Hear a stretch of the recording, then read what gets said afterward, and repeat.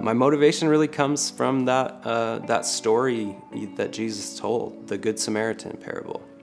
That was a story where there was cultural barriers being broken. And so if you look in the world and you see who is beat up along the side of the road and needs some help, like that Good Samaritan parable, I think, broadly speaking, displaced people are who we see. And I don't want to just go about life thinking that that's not a big deal, because it is. There are more displaced people than any time in recorded history.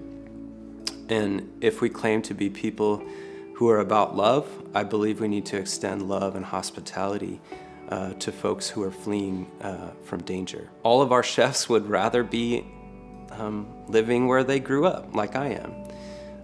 But war and circumstances and racism and violence and all these things have pushed them away and brought them to a new place. So it's an opportunity for love and hospitality for those of us who call this place home already.